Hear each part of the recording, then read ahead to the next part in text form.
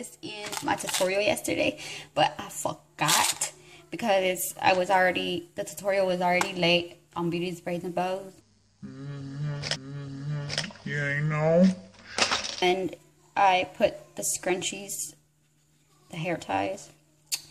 Someone once corrected me on that, and I don't think I sound too, like, ghetto. Scrunchies. Who doesn't say scrunchies? Let me know. Who don't say scrunchies? I put the scrunchies around here because I really thought that I was going to be able to fit all the little elastics and the scrunchies inside of this little container.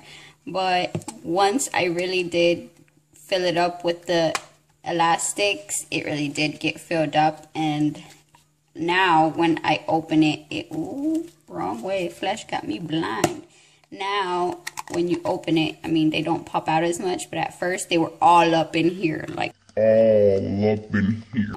And you could take them out from the side, but you know, you don't really get the color you want, and they're hard to come out. Actually, you gotta pick through it if you have tiny fingers, or you know, with the end of the comb. But yes, for now, this is where I put the hair ties around it, and the bobby pins. They do come out right away. You actually get more than one, so you gotta be careful